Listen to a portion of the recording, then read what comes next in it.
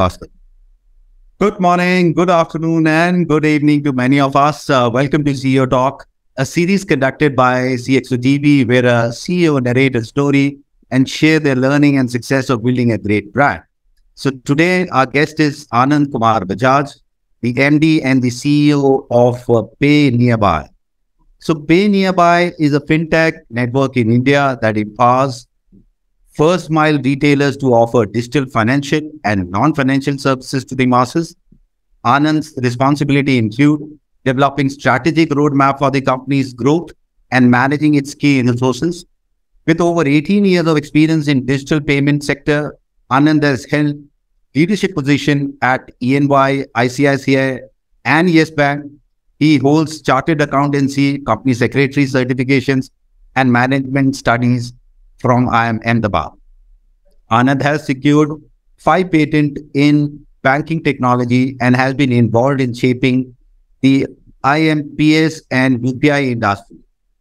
At PayNearby, Anand aims to expand the company services to 20 countries and touch the lives of 2 billion people in the next 5 years.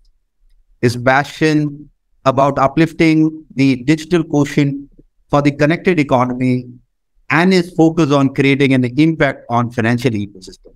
In his free time, Anand enjoys spending time with his family and meeting energetic people with wonderful ideas. Welcome, Anand. Thank you so much, Anuj. That's too much of a detailing. Thank you on that note. Okay. So, Anand, you have an elaborated experience and you have been associated with several organizations. So what inspired you to pursue a career in fintech and digital payments? It was an insight, Anuj. If I may call out the fact that there is a concentration of big tech companies with digital savvy segment mostly. It was bifurcating India into 2 parts, India and Bharat. The self-service conducive people, whom we call mildly as India, and the mass 90% as Bharat, who are deprived of still digital assisted financial services is how they live their lives. The digital divide had grown big with the onslaught or availability of a better tech for limited people who would harness and run with it. In the bank, when we were building on few of these UPI use cases, we realized that our intent is truly to take these technologies to Bharat. And that means we will be able to granularize, sachetize, and universalize these services, the same set of services that urban diaspora uses it today. The fact that these services would have to be relayed through a nearby Kirana store to the citizens was another revelation for us when we saw that the retail is evolving, retailers are not. And let me explain that all the assisted financial services that we would take to the masses would largely be through a Kirana store or a nearby pharmacy store. That was the plan. And we were seeing that already the self-service conducive segments who were using the online apps were shifting their buying pattern of Fiyama the Wills or Dove to online and leaving behind Lux and Hammam to the retailer, which means high margin products moving away to self-service platforms, leaving behind the low margin Lux and Hammam to a Kirana store, which means his viability also would be further deteriorating. That was actually tip of the iceberg we saw in the sense of the problems that are there in retailing. And we resolved that we should come out and do something for this segment so that retail survives with our help, and then we will be able to do more business with their help. So it was an interdependent fortification that we had planned, that we will do everything that requires a retailer to survive in their business so that they can help us in our business. So long story short, the insights were very sharp and in contrast to what was happening in the digital ecosystem in the country. Hence, we said we should come out and do something about it. Sounds interesting, Anand. So, you know, your tagline says that Atmanirbhar Bharat ki pehchan, har dukaan digital pratha. So this sounds pretty fascinating and very interesting to me. So can you just tell me about your journey to become the the founder for PayNearby, and how does PayNearby differentiate itself from the other fintech companies in India? Let me think through this part in a few episodes, if I may. The fact that the 10% self-service conducive segment is able to use a Google Pay, Phone Pay, or a Paytm on their own is bringing the best of the world to the 10% digital savvy segment. I call them DSG, digital savvy greedy segment, the digitized, leaving behind the 90% marginalized and subsidized. You will know I was the chief innovation officer at the bank then when we saw this concentration happening in the distribution curve, only 10% of this segment being able to overbank and leaving behind the 90%. That is where we said that if we have to take the services to common man, there are two paths to do that. One is that you raise a large equity, go around burning it, and then acquire customers. There again, to my belief, we always thought that while burning money, the self-service conducive segment customer will only come to you. But we wanted to go to the masses.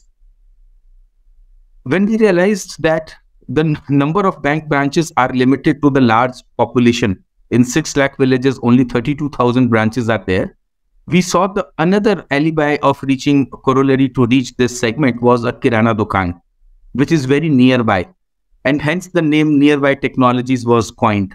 The fact that a bank branch is at least a 40-50 kilometer away, or an insurance agent is maybe 20 kilometers away, or a mutual fund agent is about 100 kilometers away. What is nearby is a Kirana Dukan. So we said that we will go where people go. And you would agree that once a week, twice a week, or thrice a week, I would go to a nearby Kirana store to buy my top-ups, grocery, etc., or the monthly purchases, or a medicine shop once in a while. And hence we said that instead of burning money and realizing that we again got the self-service conducive segment, let's go through a tougher way, through retail chain, and start servicing as a B2B2C. This philosophy of Nearby was then accordingly built upon. We said we will do everything that is required to help the retail be dependent on us, to be very candid, so that we can write more services through them. So we can help them make a fortification with as a partnership with them, and avoid conflict and competitions coming to these outlets. We knowing fully that the backbone of retail was breaking. Our first patent in Nearby Technologies was filed around making, modernizing and digitizing retail. We backed that patent last year. It took 5 years to get the patent. The whole idea is that the retailer should be able to do assisted commerce in the vicinity. He's a trusted touch point for the hundreds of cities in his locality. He's a community manager. So if we are able to bring more and more services to this retail outlet, his shelf will not have a relevance then. Thankfully, we were able to experiment it during the lockdown, where we integrated a couple of e-com players also on our platform. And in my hometown, we were able to sell football at a Kirana store, or at a fertilizer shop. Stationery was being sold to the farmer's son. So the retailing is undergoing a transformation. Thankfully, now that ONDC is coming up in India, we believe there is a lot more transformation in the make. Thanks, Anand. I think you talk about B2B, B2C, you talk about the retailer as the community manager. So good to hear that you've been empowering the retailers. So with this, I'll just bring down my next question is all about the customer experience. So, the customer experience has become a major decision-making factor and a differentiator for business. How are the organization in the financial services building their momentum on customer experience? See, I won't say much about how are the other financial institutions building in. But our core focus is citizens first. We don't call them customers yet. A citizen is a larger pedestal, a higher pedestal, I believe. And to these citizens, the way we look at them, we realize that the 700 rupee, which is my cab fare for a day, is their monthly grocery bill. And these citizens do not complain to the finance minister on Twitter. They just go down on the knees and report to the Allah Ta'ala, the Lord Almighty. It's a very responsible job that we have taken upon ourselves to take the high end of tech to the bottom of the pyramid. So that 700 rupee, their monthly grocery does not go amiss. We have built all the tech that is in our control, comfort, and all that our ecosystem partners have been able to help us do. Most of our work has gone into technology build-up at the back end. In the front end, the customer, consumer, citizen is agnostic. She is able to come to a grocery store and just say 2 kilo aloo, 1 kilo pyaj, 500 rupees cash dena bhaiya. For the English-speaking segment, a bottle of water, a pack of rice, and $500 bro is the conversation at the retail outlet. This is what we started with. Anuj, you will relate. The way the Indian households are genetically built is to maintain liquidity at home. The ladies would keep some money in the home, in the kitchen, somewhere they would hide, purely because the nearest bank branch is not available. And now that we have been able to bring the capability of a Kirana store to dispense sachetized financial service, the genes transformation would happen, because that choti bachat bada fayda is visible to the ladies now. They know that their small savings can make big impact. They can start earning a badhta gullak, the piggy bank at home, which also grows, and it is just at an arm's distance of convenience. You go down to a Kirana store next door and ask for 2 kilo aloo, 1 kilo pyaj, 500 rupees cash dena paye. What is more important is, other than the liquidity, we are able to sachetize the trust of our partner banks and dispense. If you ask me what business are we in, it is actually to sachetize the trust and dispense through a trusted retail partner. So a Kirana Dukan, a pharmacy store are very highly trusted local ecosystem providers in tier 2, tier 3, 4 villages as well.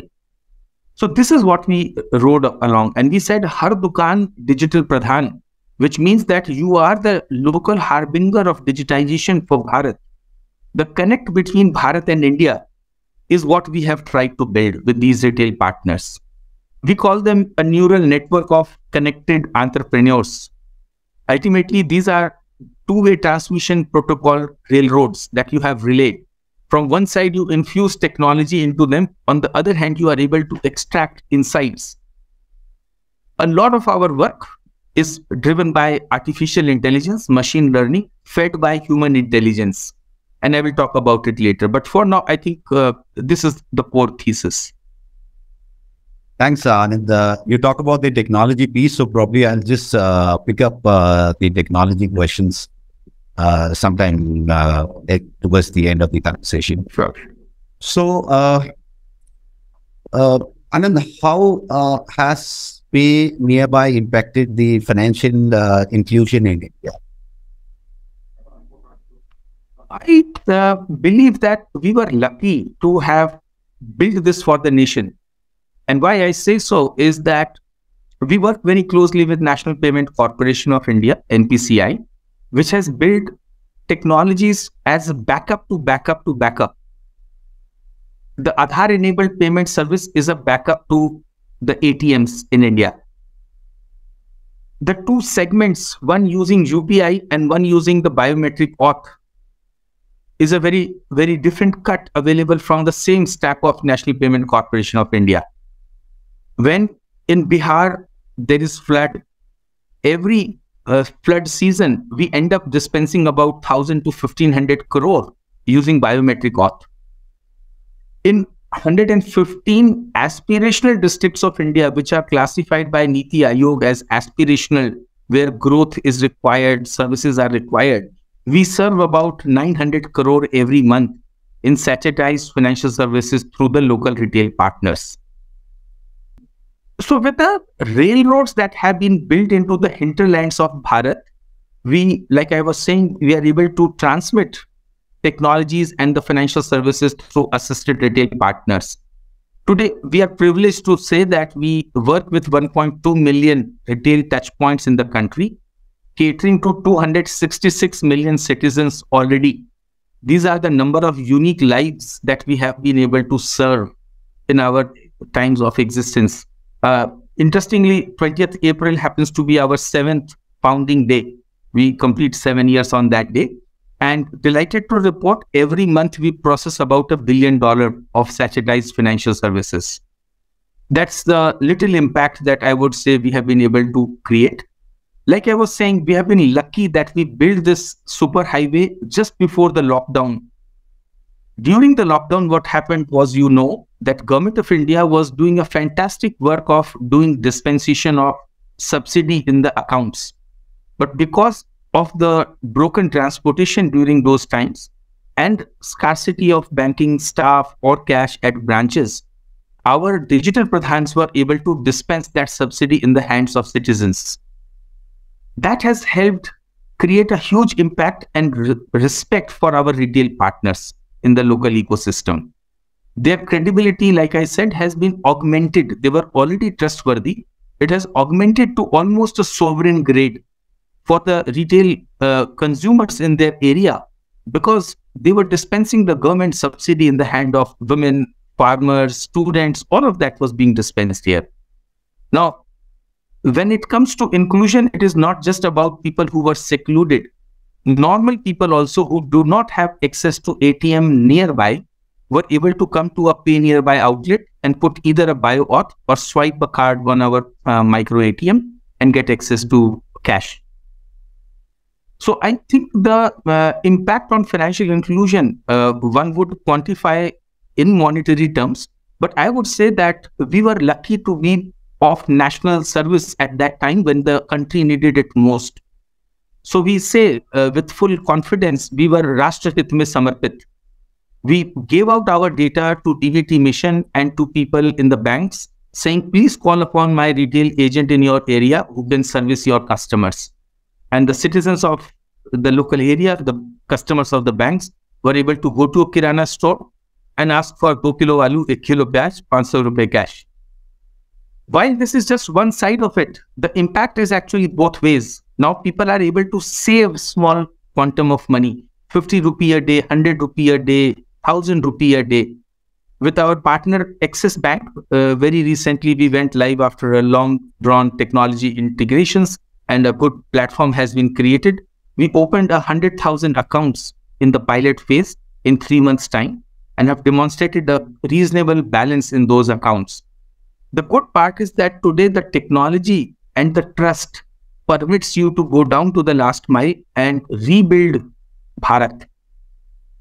The impact would be known much later, I believe. Today it will be little, I would be out of depth if I say that I'm able to quantify the impact, but impact is seen little more later, and we are mindfully working towards that. Absolutely. I think your efforts towards the Bharat will definitely going to come out soon. That's what I can decipher from the conversation. So can you just talk about the top focus areas and the expansion plan over the next 2 to 4 years from now?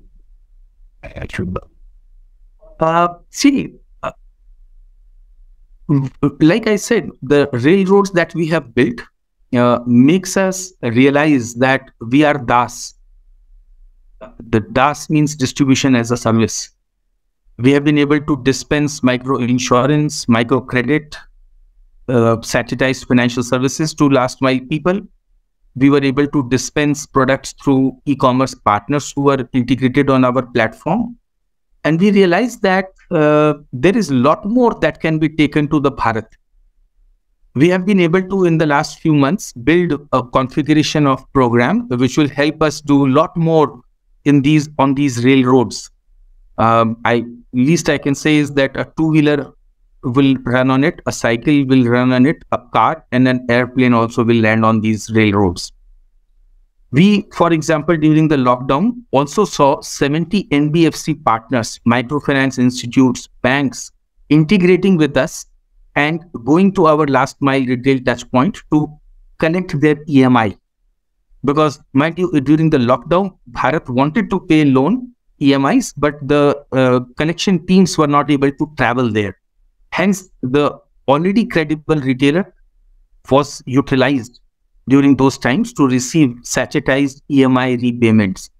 So this effectively is a network of very highly trusted retail partners with capability to relay multiple products. And hence I would reiterate that the focus will be to make them shelfless in the selfless service of the nation. Their shelves will not matter at all because they will be the harbingers, they will be the connectors of India and Bharat. They will be the ones who will break the digital divide and bridge the gap between India and Bharat. Again, I would say the protocol will be two-way transmission because there are enough self-help groups in the deeper localities who want a market access linkage to their products. From Angan to drawing room is the whole idea. The products that ladies in Churu, in Pilani, in your hometown make the papad, achar, mangodi can now have a linkage to the market in urban by my retailer being able to onboard their product catalogs and help them dispense, sell in the urban areas. So it's a two-way protocol and there is a lot of work to be done. But happy that the key work of establishing a railroad has been done. The technology built up has been demonstrated with NPCI and configurations on AWS for scalability on demand. And we are now doing the fun part of real scale in terms of adding more product services and reaching out deeper to the citizens. Okay. So with this, I'll just going to be asking you the next question. How do you stay updated on the latest developments and the trends in the fintech industry? There is WhatsApp University to start with. I'm part of many of them and fantastic set of members on most of the groups who keep updating the latest updates. We are connected with the ecosystem. There are so many well-wishers we work with. And it is like a Formula One drive. You can't sit back and read a book and then go to drive. You have to be on the steering and on the legs on the pedal, accelerator and brake, and real time keep getting insights and maneuver your vehicle.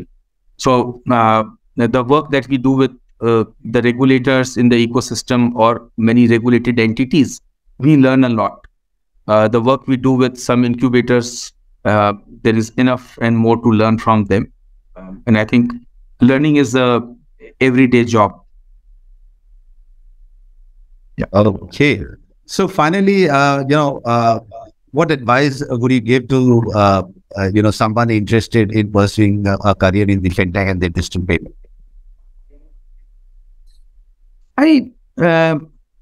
Interestingly, the day before I was traveling to deep rural, and it occurred to me that what fun does a small medical shop get by being there in that rural area and just dispensing 2 sachets of tablets or a bottle of syrup.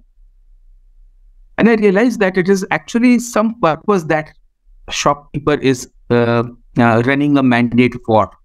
He is clear that he does not want to be a grocer and she wants to continue with the key purpose of dispensing health to people in the area.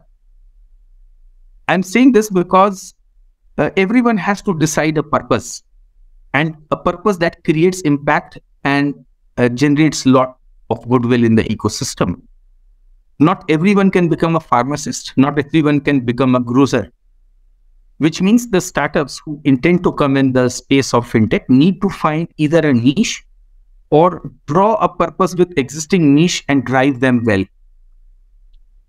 My sincere request is that if a purpose-driven organization can deliver to the masses, they survive. And hence, focus on the purpose. I think rest all will follow. Absolutely. Absolutely. I agree with you. I think the purpose is the foremost important thing which drives you. And in fact, what I understand is like your efforts towards reducing the gap between Bharat and India is commendable. So with this, we come to the end of this episode. Thanks, Anand, for such an insightful session. We really had a pleasure interacting with you. Thank you, Anuj. Thanks a lot. For more updates from CXO TV, please like and subscribe to our channel.